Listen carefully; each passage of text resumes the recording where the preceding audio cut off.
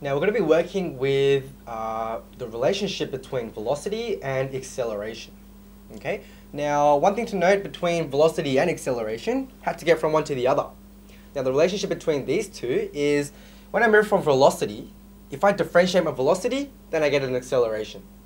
Now if I want to get from acceleration, if I integrate it, then I get my velocity. Okay, so that's the relationship. Okay, I'm going to differentiate to get acceleration. If I integrate acceleration, then I'll go back to velocity. Okay, so I want you to understand this relationship. Now also another thing to note is when we say differentiate velocity, we mean we're going to differentiate velocity in terms of time. Okay, same thing here. We're going to integrate in terms of time. Okay, so hopefully this will make a little bit more sense when we actually put some numbers in and try and answer some real questions. So if we take a look at question 1, now it describes a particle that moves with an acceleration of a is equal to 4. Now initially, it starts from the origin and the velocity is 2. Okay, so they gave us a lot of information here. Now that initially, okay, initially means when time is equal to 0. Okay, and also the origin, if it starts from the origin, that's another way of saying x is equal to 0. Okay, my displacement is 0. And velocity is 2 is simply just v equals to 2. Okay, so when t equals to 0, x is equal to 0 and v is equal to 2. Okay, so these are the values that we need to know. Now, part A. So we're going to try and find the expression of the velocity v. Okay, so how do I find v? Well, we just said before at the introduction that we're going to integrate acceleration. Acceleration is a is equal to 4. So let's integrate it. So v is, well, velocity is equal to the integration of 4. And again, like I said, we're going to integrate it in terms of time, or t. So if I do that, okay, integrating is easy. We just get 4t.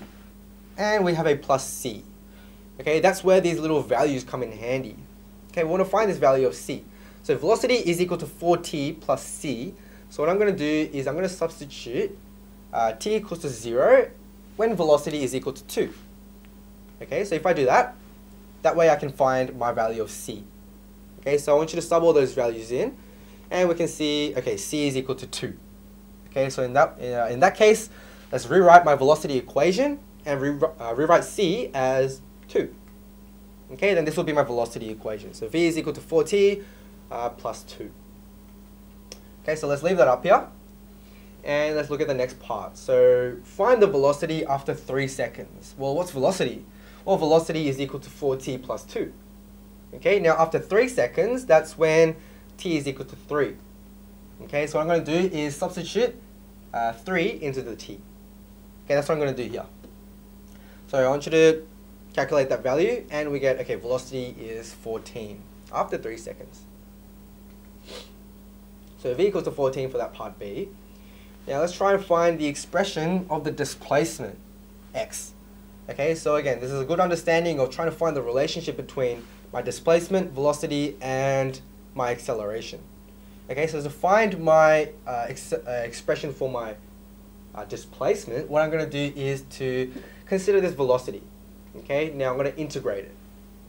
Okay, so if I integrate it, okay, so x is equal to the integral of that velocity, which was 4t plus 2, and we're going to integrate it in terms of time, of course. So if I integrate it, this is what we will get. So 2t squared plus 2t plus c. Okay, again, we want to find this c. So to do that, again, we're going to use some of these values that we know up here. So we know that when t equals to 0, x is equal to 0. Okay, so let's sub all those numbers in. T equals to 0 and x is equal to 0. Okay, so this way we can find c. And in this case, c is equal to 0. So if I want to rewrite my displacement equation, x is equal to 2t squared plus 2t. Okay, well, because my c is just 0.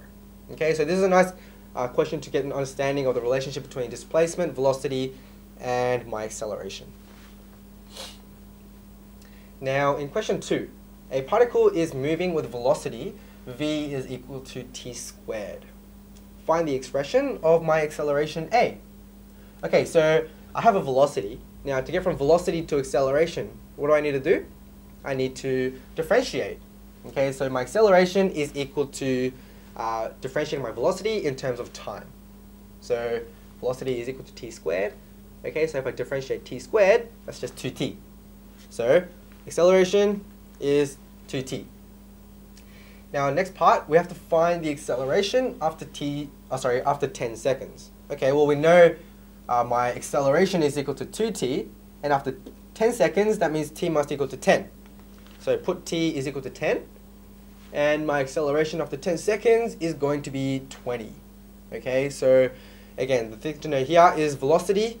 If we differentiate velocity, we'll get acceleration, integrate acceleration, and we'll get velocity.